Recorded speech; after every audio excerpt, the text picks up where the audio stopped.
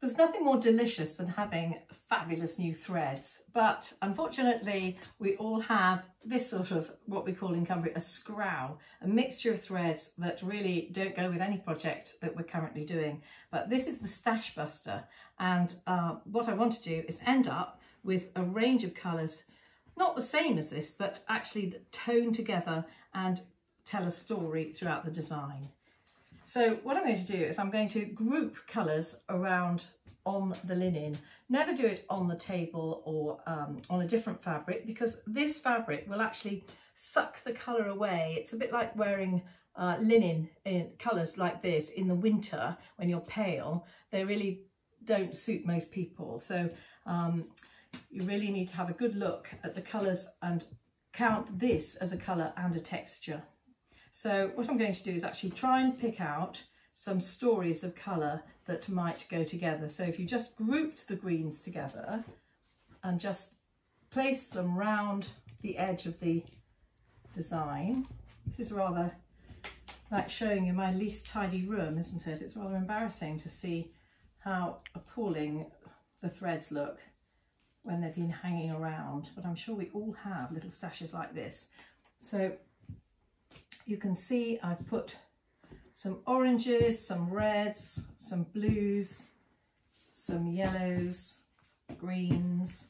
Now this doesn't have to be wool at all. In fact, I have quite a few gorgeous threads that I've collected in my time travelling around America and Australia and New Zealand, and absolutely perfect threads. But I'm wanting to use my old threads because this is the moment that I can have that time and concentration to do that, and then introduce new threads as a bit of a luxury.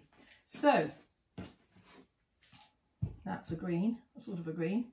So what I'm looking at here is actually to find the colours that will shade well together. So if I take that one back, ish, if I look at the numbers on them, you'll see that that's 208, that's a sort of terracotta, 721 from a slightly different range. That's again the same colour, 721 and 205. Now, although they're from different Appleton's ranges, those three colours would shade pretty well. In fact, these two would almost shade because they're sort of similar importance, and that might be rather fun. So I'm just going to leave that there as a fun colour. And then the same with the yellows. If you move over here, Richard, I'm sorry, I'm going to jump around a bit because I'm quite excited when I get the colours out. So that is a 694, and again 694, so I have plenty of that colour. In fact, I've got another 694, so that I might make that a big colour in this piece, and 843, which is a sort of magic yellowy green colour. It's a similar to a 313 if we can find any of those, but we can't. And then again, the pinks, if I look, that is actually really good shading, and you could use that for a petal for a flower or for a particular feature. Obviously it's a unicorn, so everything's got to be realistic. And then look at the greens again, get the palest, and just see what you can do with these colours. And the clue is in the number. Those are both the same, 292. That is a later colour in that one, 295. And what's this one? That's 644, which is a sort of similar range. And we can just put the 6 4s together. That's 641 and the 156s. These are all the sort of Jacobean, really gorgeous greens through to blues. And I'm just going to have those two together. And that's another 644. So we've got quite a lot of that one. The 404 is a very bright colour. That's more of a Georgian colour, I would say, but that looks like a later 6-4 to me, but it sort of goes. That would go in that range pretty well. Oops, that's 647. So those, all those are quite sympathetic with each other, quite like that.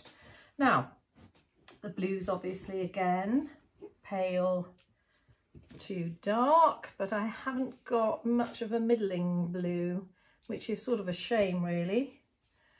But, oh, I have got a middling blue. Might be the same one.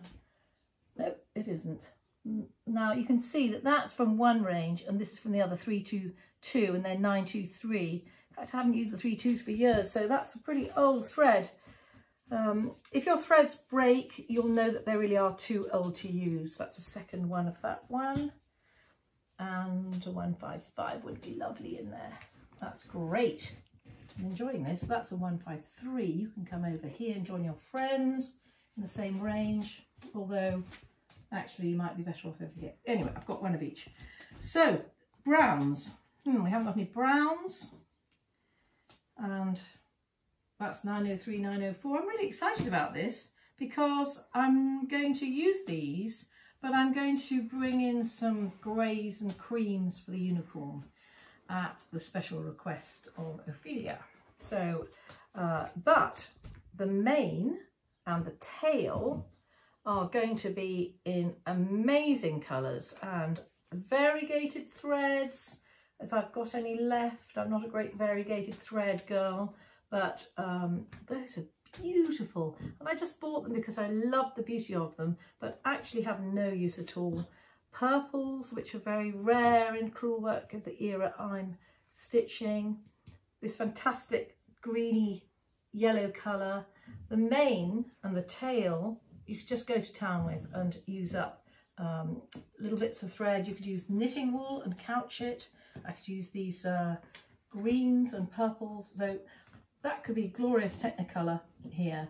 Very simple greys and whites in the body, and I've already got a plan here. So the blues I'm going to use for laden couch work across the back here, and this is actually just laid right across the shape, or if you're not confident about that or you haven't got a frame, you could just do a crewel stem stitch, crewel outline stitch, or any linear stitch to create the same effect. So what do we think about the colours? I think we need some snow. So we've got this, or the grey for the tones in the cloud up here.